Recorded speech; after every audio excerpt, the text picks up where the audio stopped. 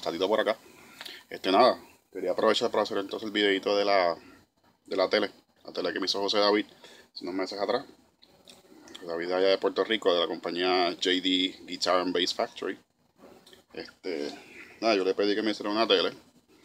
Este, Creo que el 80% una tele regular. Este, Madera ash. Brazos en maple. ¿No ven? No tiene ningún acabado atrás. Yo lo pedí así. En cuestión de hardware, pues como ven el pickguard, el cover del pickup, esta cosita aquí, el selector y esto aquí atrás, pues en madera, hemos acabado en madera. Locking tuners, very nice. Ok, también tiene lo que es el traste cero, lo ven ahí, para mejorar entonces la entonación y también da un poco más de sustain. ¿Qué más tiene de diferente ella? Pickups, son pickups Artec, que suenan muy bien. Este pickup de aquí, esto es un mini humbucker, que está un poco la diferencia de ella. Y este switch que ven aquí, de 3, pues lo que hace es que este mini humbucker, pues, parte de arriba pues lo puedo usar como un single coil la parte de arriba, y aquí a la parte de abajo como un single coil o como un humbucker.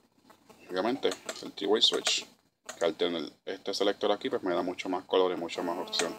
Lo pedí así porque obviamente, como saben, las teles son un poquito vaguitas, por decirlo así, cuando necesitamos un poquito más de allá abajo en el hamburger, pues son un poquito vaguitas, por eso pues decidí hacerlo así. Nada, el color es un color natural, no tiene ningún tipo de pintura encima, esto es un acabado en aceite.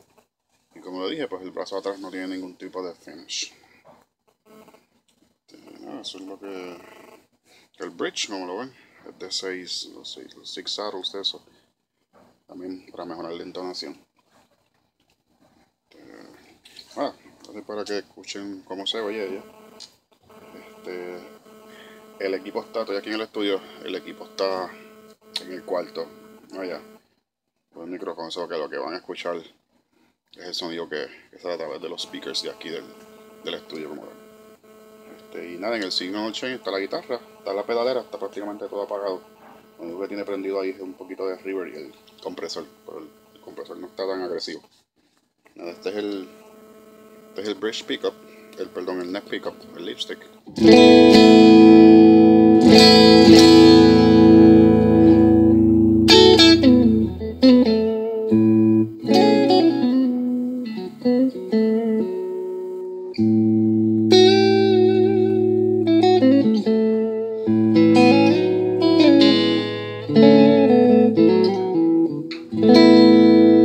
Escucha muy bien, tiene muy buen output, muy buena ecualización.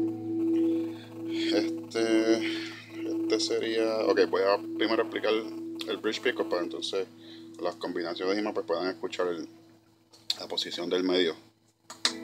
Este sería el humbucker, el mini humbucker, usándolo como humbucker.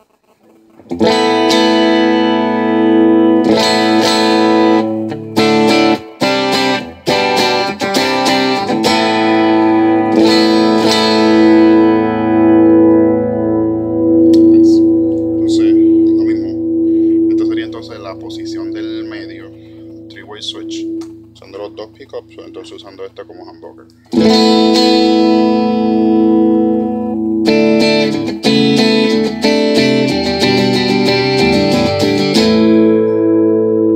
Como ven, el balance entre pickups está muy bien también, aunque es un humbucker, cuando tú cambias entre uno y otro, el output no es tan exagerado, no brinca tanto como a veces sucede. Ok, entonces este sería el bridge pickup. Vamos entonces a hacer el split aquí con este selector a la parte de arriba y lo vamos a usar como un single coil a la parte de arriba. Este es el humbucker y este es el single coil como single coil. Tiene mucho menos output, tiene un poco menos output, un poquito menos de cuerpo, un poquito más brillante.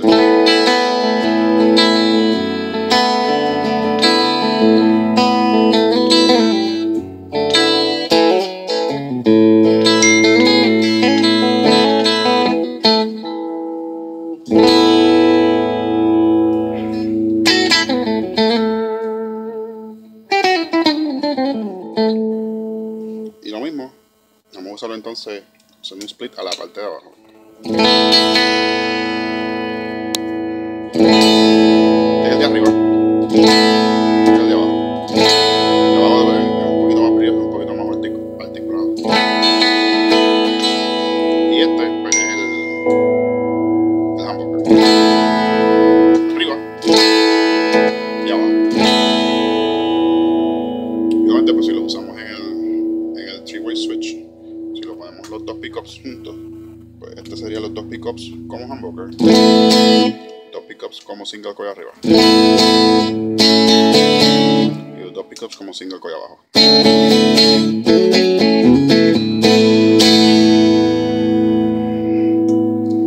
Como ven, no es un cambio drástico, sí, obviamente se ve el cambio en output, pero es más lo que dan un poco más de más variedad en colores. Ok, pues nada, le voy a, como se escucha el sonido con un overdrive, un poquito de delay. Okay, esto es un flashback, el T-Selectronic Flashback Delay. El delay no está muy alto. Y el overdrive es un JHS Morning Glory. Que saben de esos pedales, pues lo conocen. Este sería Lipstick.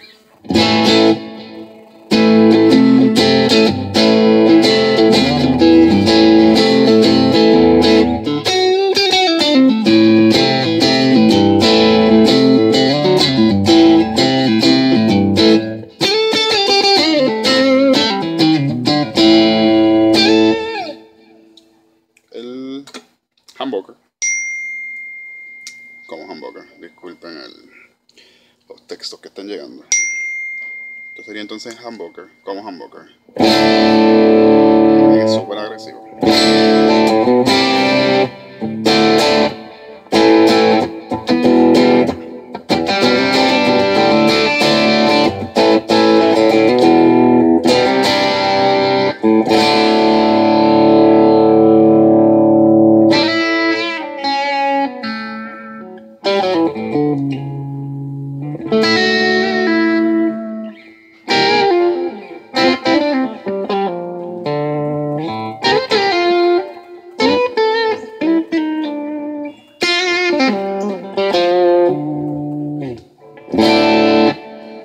Entonces sería entonces el bridge pickup como single coil la parte de arriba.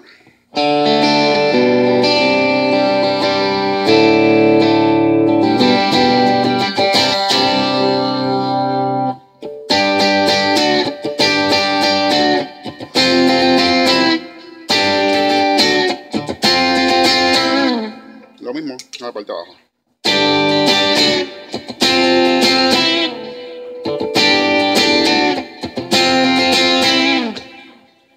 Y entonces también si lo vemos usando los dos pickups a la vez, entonces serían los dos, usando este como hamburger.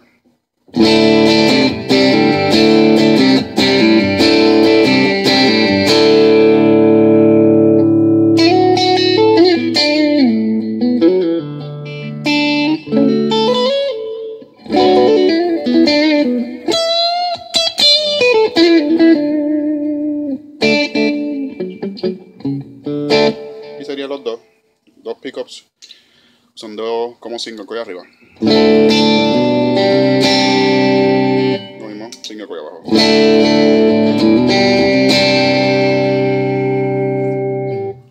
Entonces vamos a hacer lo mismo, pero poniendo un poquito de distorsión, un poquito más de drive. Déjame ver. Vamos a usar esto. Estoy usando. Eso es el pedal que me hizo Morales. Si ustedes lo conocen, lo han visto en la pedalera a veces. Tiene 5 tipos distintos de. 5 tipos distintos de circuitos de distorsiones. Pero anyways, esto es una.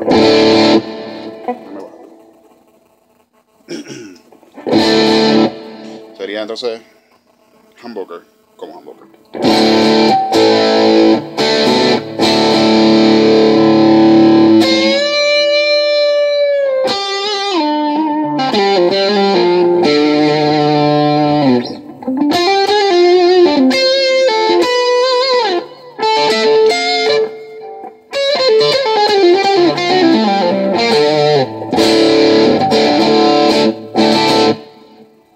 Entonces vamos a hacer usando lo mismo, pero vamos a hacer el stancer split para escuchar la diferencia cuando usamos este pickup de aquí como un single coil a la parte de arriba. Este es el humbucker y esto es como un single coil.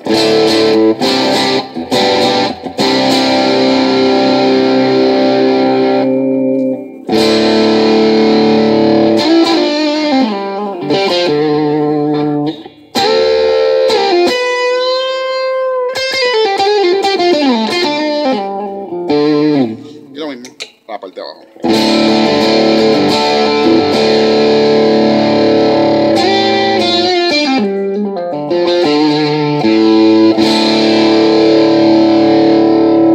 La guitarra tiene muchos colores. También quiero que escuchen, a veces yo la uso mucho, por ejemplo, escuchen cómo se escucha con un tremolo. Se ven como estoy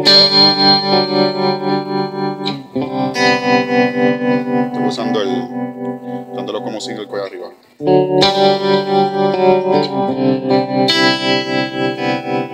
Esto es abajo.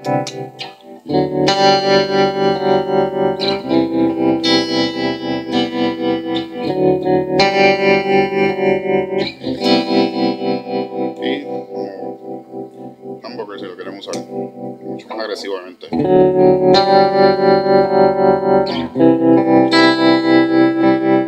Obviamente esta es la guitarra limpia, no tiene ningún tipo de drive. Otra cosa para que escuchen nuevamente a los que les gusta el famoso sonido, el famoso chorus.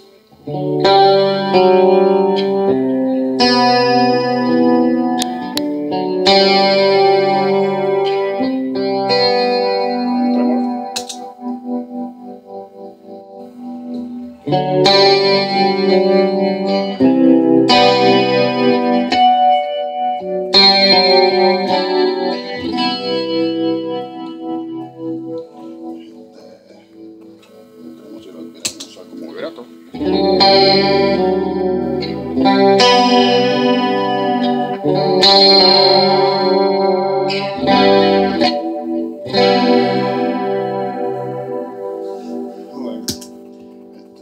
Muchas distintas opciones de lo que la pueden usar. Estoy muy contento con la guitarra. De verdad que superó mis expectativas, la puedo usar para todo. Es una guitarra que me la puedo llevar y usar en distintos tipos de género. Eso a veces es lo que sucedía, que tenía un Strat, pero no necesitaba un sonido de tele, un sonido más pesado y pues tenía que llevarme a una Les Paul, otra guitarra. Por lo menos con esta pues puedo cubrir gran variedad de géneros y de estilos. La guitarra coge muy bien los pedales, se escucha muy bien con ellos. Y definitivamente darle un toque a José David, Carlos Rojas también, que es el que lo ayuda con electrónica y todo, trabajan juntos. Están haciendo unos bajos super cañones, super cool.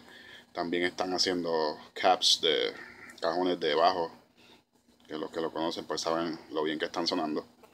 Definitivamente pues dale un toque, comuníquese con él. Lo pueden conseguir en la página de José David Ortiz, igual en Carlos Rojas, o en la página de la compañía como tal, JD Bass and Guitar Factory. Nada, definitivamente tremendo producto, tremendo trabajo. Y peace.